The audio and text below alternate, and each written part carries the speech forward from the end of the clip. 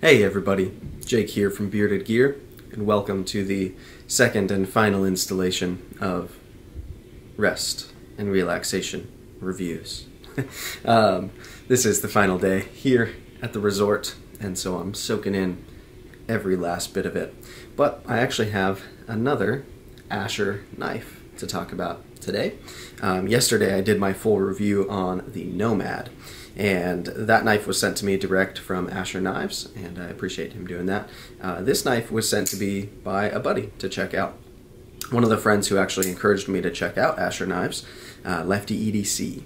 So he owns a couple of their knives already and has become kind of a fan of their work so far. And this is their little titanium Framelock, which is still sub $100, which is pretty fantastic considering most titanium frame locks with S35VN blade steel and over travel stops on bearings, etc. are not sub $100. So this is a pretty good value proposition in terms of the materials being offered from Asher, and I've had a pretty good full list of experiences with it so far. I missed my first impressions on this one. I apologize for that, but now it's been long enough to do my full review, and I've got to get this knife back to LeftyEDC, so we're going to go ahead and just review this sucker. But as you can see, it is a flipper. The method of deployment is a flipper tab. As I mentioned, we're rocking S35VN blade steel, just like the Nomad. I think each of their models has S35VN, unless I'm mistaken. We have a titanium frame lock, and it's well finished titanium. Very simple, neutral handle shape. Nothing crazy happening here. The frame lock does have an over travel stop. Yep, it does have an over travel stop, and a stainless steel interface as well, and it functions quite well. One of the reasons why LeftyEDC was very adamant I should check this out was not only because the materials being offered at the price point, but the action as well. Oftentimes you get a really good action as you spend more, and budget pieces don't tend to have the smoothest actions, but the bearings on this one, it's really dialed quite well. It's not like the most free-dropping knife I've ever felt. It's not the snappiest deployment I've ever felt, but given the cost that it's coming in at, it's an impressive action. If I had experienced this knife a couple of years ago before being kind of deep into the hobby like I am now, like at the time, my nicest knives would have been an old Benchmade Sentinel that was handed down to me from my dad, and I had a ZTO 350, which is spring assisted. If I had experienced this back then, I would have been floored by it. Knowing what I know now about the whole world of knives, this isn't like the most exciting action in the world to me, but I'm impressed by it for the price that it comes in at. Yeah, so let's talk about kind of the couple of features that I typically talk about. Ergos, action, I guess I already kind of went over action, cutting ability, how it carries, all of that, and then I'll just kind of share my impressions of it. So in terms of ergos, I actually quite like the ergos on this knife. I'm a fan, generally speaking, of pretty neutral handle shapes. I like when the place that I'm supposed to put my hand isn't overly like grooved and designed, just because that's kind of a bit of a dangerous game to play when designing a knife, in my opinion. You put a lot of grooves on something and then it only fits a certain portion of your audience's hands because they have to fit into the grooves. This being quite neutral, it's going to be comfortable for just about anybody. All the edges of the titanium are well chamfered. Nothing is sharp on here. Almost nothing. The only thing that's really sharp on here, and it's not like crazy sharp, it's not even like a super hot spot or anything, but right where my pointer finger goes, right where the lock bar is cut out, and this is common on a lot of frame locks, just this very corner here is sharper than I would prefer. If they had knocked that down a little bit, I think it would go a long way, if that was just rounded a little bit more, because I do feel that spot more than anything else on the knife. It's not like it's going to cut me, but it does kind of dig into my finger a little bit, especially if I'm in a saber grip and applying downward pressure with my thumb. Just feel it a little bit more that way. But yeah, overall the ergos are very good. A neutral handle does wonders for me.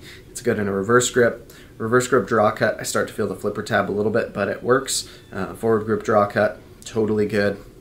Hammer grip, saber grip, it's all fine and dandy because there's nothing here that really polarizes the handle shape.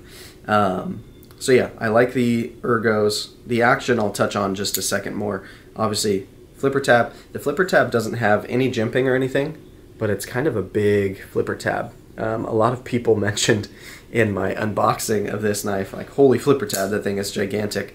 And I think especially when the knife is open, it really just kind of sticks out like a sore thumb. When the knife is closed, it's still big, but for some reason, at least in my eye, when it's open, I notice it a lot more. Aesthetically, I'm not a huge fan of giant flipper tabs. I don't think that flipper tab looks good, but it functions very well. Being this shape, it's kind of, in my opinion, works best for like a light switch pulling down, but it works to push button as well, pushing straight in. Yeah, it's functional. I think it could look cooler. But in terms of how it actually works, it works good. And when it is open, it does give you a nice big guard as well, so you're not going to slide your hand forward onto the blade of the knife. So to some people that's more important than others. To me, I guess it depends on the knife. This isn't a knife that I see as being overly tactical. This wouldn't be like a self-defense knife that I would grab for a self-defense type of situation. Although I guess whatever knife is in your pocket should be somewhat capable of that, arguably. Anyway, I just don't see this as being like a tactically inspired knife. And so, tactical features like a big guard, it's neither here nor there for me.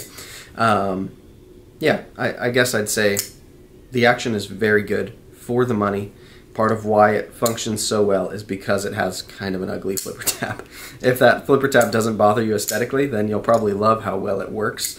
In the words of Nick Shabazz, it can be a bit of a pocket pecker, meaning when this knife is in my pocket and I reach in to get my wallet, which shares a pocket with my primary knife because I carry my wallet front right pocket, I can kind of feel that sometimes. If I run my pinky up against it, it's not exactly comfortable. It's not the most rounded flipper tab either, but it's not sharp either. It's not that big of a deal, especially because the profile of this knife is relatively narrow, so it's not like it's that cumbersome in pocket because of the flipper tab. Anyway, I think that covers the action. Let's talk about carry, because we already started to touch on it with that. We have a loop over style deep carry clip. Just like I said on the Nomad, it's a little bit of a pet peeve of mine when there's a loop over style deep carry clip that doesn't go all the way to the butt of the knife. There's still material up above that's sticking out of your pocket. In my opinion, the point of a deep carry clip is to make the knife disappear down into your pocket out of view so that all you see is a clip. That's the way I interpret the reasoning behind a deep carry clip. Because if you had a not deep carry clip positioned towards the end of the knife, it would be the same amount of knife sticking out of your pocket as this, just by moving the clip actually to the end of the knife. So I don't know, if you're going to loop it over and make it so it's capable of going to the very end of the knife, make it go to the very end of the knife. Talking to Justin at Asher about that just in some DMs yesterday actually on Instagram, I had mentioned that was one of the things that I'm a little nitpicky about, and he said he'd heard that from a couple of people, but for him personally, he likes to have a little bit of the knife to grab onto. I've heard that argument a bunch of times. I realize some people grab their knife that way. I do not. I tend to grab I run my thumb all the way kind of down this face of the knife in my pocket, and then I either grab from the bottom of the clip, or if the clip doesn't have too much tension to keep me from doing it, I'll just kind of grab where like the hole of the clip is, because I get a little bit of something to grab onto there, and I pull straight up that way, and that works for me. I just like when you can't see the knife sticking out of my pocket. I prefer for people to only see a clip, especially living in Southern California where some people are overly sensitive to such things. But yeah, I get that it's a design choice to move it there. That's just, again, me reiterating my nitpickiness of deep carry clips that aren't actually deep carry. I don't see the point. I'd rather, not saying you're lying about it, companies that do it, but it kind of feels like you're duping us by it's like, oh, it's got a deep carry clip. It doesn't carry deep, so what's the point of making the clip loop over? I don't see a structural advantage to it. Anyway, that's just me. So yeah, other than the clip, carry-wise, this knife is a pretty slim profile. I like that. I find that one of the biggest defining features of how comfortable a knife is to carry is how slim it is, at least for me. It's just, it makes for a knife that you feel less. This knife isn't super lightweight. There's no internal milling or anything like that. These are just slabs of titanium. They're not super thick titanium. They're not overly robust material. So it's not like way too heavy, but it's not a lightweight knife for its size either. Much like I said with the Nomad. Both of them, I think a lot of that is probably to get to the price point that they're at. To get titanium, sub $100, with this blade steel and bearings and all of these things that go into it, the machine time to mill out the internal portions of those scales would add cost. And then you wouldn't be sub $100 anymore, is I assume what's going on. So would I prefer this knife if it did have extensive internal milling and was a whole ounce lighter? Yeah, I like lightweight knives. I prefer it a lot of the time. But this knife isn't too heavy for what it is. Every time that I've carried it, it's been pleasant in pocket. It hasn't bothered me. It doesn't feel like super noticeable, like, oh, I'm carrying a heavy knife today. I carry knives much heavier than this. They're just usually bigger than this if they're heavier than this. So yeah, the profile is very smooth, very slim. The only thing that really sticks out in pocket is the flipper tab, which I already touched on, but it's not a huge deal. And yeah, I enjoy the way this knife carries. I haven't had any issues with how it carries whatsoever. So let's talk about my thoughts on the knife. Similar to the Nomad, actually. If you watched the Nomad video that I posted yesterday, then a lot of this will probably sound remarkably the same. But I think what Asher Knives is setting out to do is a very good thing for the consumer and should be encouraged to a degree. Their whole philosophy of bringing high-level materials, at least relatively high, like I said yesterday, not like the most top-tier, exotic, incredible materials. This isn't CPM 10V or Rex 121 or Van X blade steel. This is S35VN, which is a good blade steel. It's not the best in the world, but it's good. And for sub $100, S35VN is great. Once you start hitting $200, $250, then I start to expect, frankly, what I would consider better blade steels. But sub $100, it's very good. A titanium frame lock that functions well with a stainless steel insert and an over travel stop, it's rare at this price point. And so the fact that Asher's coming in right off the bat with an offering like this, that's bringing this type of build with these type of materials and this type of action, these finishing touches, it's just very good to me. I like that they're playing that game because for the consumer, it just means more competition at this price point. And I've mentioned before, I see a lot of competition at the $50 or sub $50 budget knife kind of category. But if there's a lot of competition happening at the $75 to $100 price point, I'm not really super aware of it. I'm aware of a few really good offerings in that price point, but a lot of that range, I don't see a lot of activity in. And so the fact that Asher is positioning themselves right there, I like. Frankly, I'm more compelled by paying the extra, instead of $50, paying $80 or $90 and getting way more knife than that budget sector below it. Don't get me wrong, there are great things at $50 as well, and I enjoy knives at any price point as long as they're good knives. But yeah, I just like that Asher is playing this game, and I think that should be encouraged. My only real nitpicks of the brand so far are frankly going to be a lot of the same things as what I found on the Nomad, pretty much identical actually. This one being a different lock type. I actually really like the way this Framelock actuates, like to disengage the lock. That's the only spot where there's any jimping on the knife. It's got a little bit of this kind of, it's almost raised rather than cut in jimping, but it gives you a nice portion to go ahead and access that frame lock and disengage it. So I like that, whereas on the Nomad there was a little bit of a sharp spot where the lock was. This doesn't have that. So the only real concerns I have on here, and they're not even necessarily concerns, would be the clip placement. For me, I've already addressed. That's nitpicky, but I want it to come to the butt of the knife. And then the blade grind itself. This one is even thicker than the Nomad is, and one of my complaints with the Nomad was how thick behind the edge it is, especially as you approach the tip on here. Right down here is where it's thinnest, and it's still thicker than I would like to see. This knife cuts. It has an edge on it. I believe this is still the factory edge. In fact, I'm almost positive it is. For all of the tasks I've put this knife through, it's been virtually the same as what I test any kind of EDC knife on. I've done some paper just to see how the edge does. I've done some cardboard, like continuous cutting. I've opened packages with it because my lifestyle is that I get a lot of packages, not just knives, but my wife has an Amazon problem. Not a problem, but we get a lot of packages. Like every day we get packages. So I open a lot of packages with my knives. I've opened packages with this one.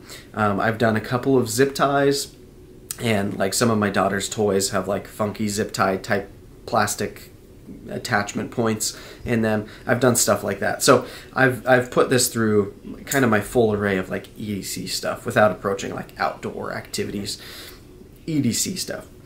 And it's acceptable for all of them. If I didn't have a lot of knives, if I was just getting into knives and I got this one, I'd be like, yeah, it's sharp. I can feel that the edge is sharp.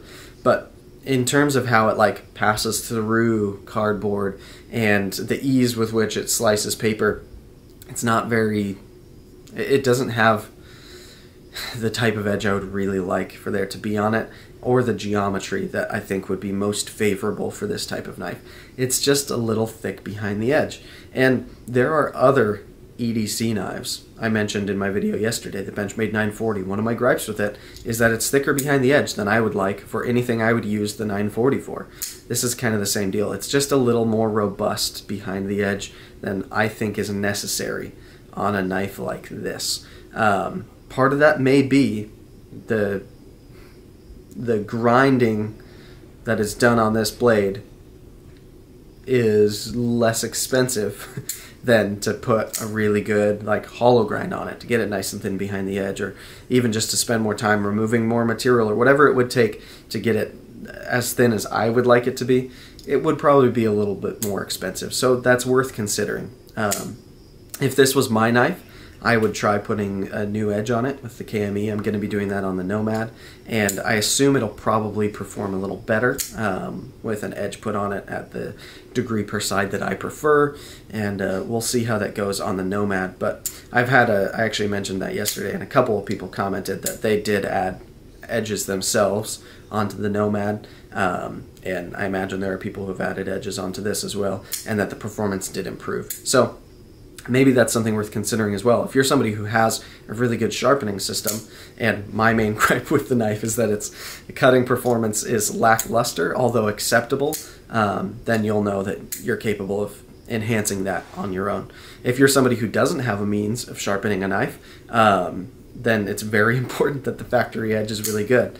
Although I'd encourage you to obtain a means of sharpening your knives, because if you can't, then what happens when they go dull? Do you just throw them away? Do you have to send them out to somebody? That gets expensive over time. You might as well buy a system and do it yourself, in my opinion. I don't know. But yeah, so if this clip could be moved to the butt of the knife, if the blade could be ground a little bit thinner and the geometry could be enhanced in that way, I think this would be much more of like a home run knife. Where it stands right now, I like it quite a bit. It is a fun action, especially for the price. It's one of those frame locks that you can just sit and fidget with and flick and drop over and over and over, and it's fun to do. It's nice and smooth. It carries well. It feels good in the hand. It's comfortable. There's no real hot spots, save that one little sharp corner on the frame lock cutout. yeah, it functions well. It's stayed centered the entire time that I've had it in my possession, with a bunch of playing, good amount of cutting, carried it.